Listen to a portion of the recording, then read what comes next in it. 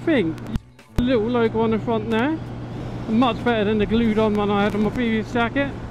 The main thing is the one on the back is much larger and easier to see, so I'll have to take some pictures and put them in this video and see what you think. Let me know. Ah, what a fun ride. I may have to zip this up a little bit more.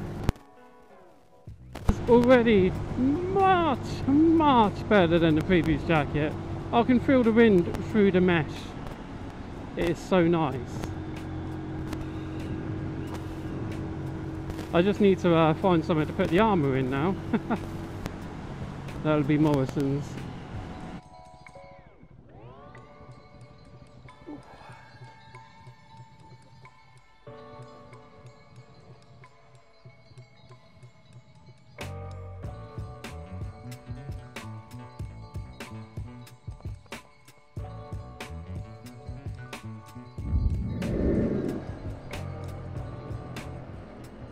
So as you probably saw in my last video, I like to support local people and local businesses. And with that said, it was actually very cheap, to be fair, to have done.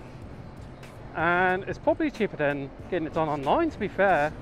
And it's giving a family food for shopping and stuff like that. So I'd recommend just get it done local if you're going to do something similar, or you want to get a t-shirt with something written on it, for example, I don't know. But yeah, it's Viking Prints in Lee Park, Royal Park Parade. Haven't. Might as well throw that in there too. Well worth it.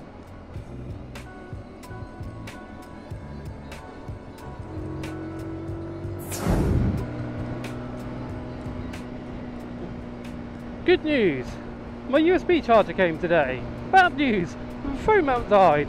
No! So now I've got to get some epoxy glue.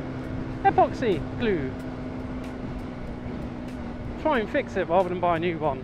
I'm more of a fixer than a waster. I don't know. I prefer to fix things and just buy new things all the time. That's probably why I had my jacket for so long, to be fair.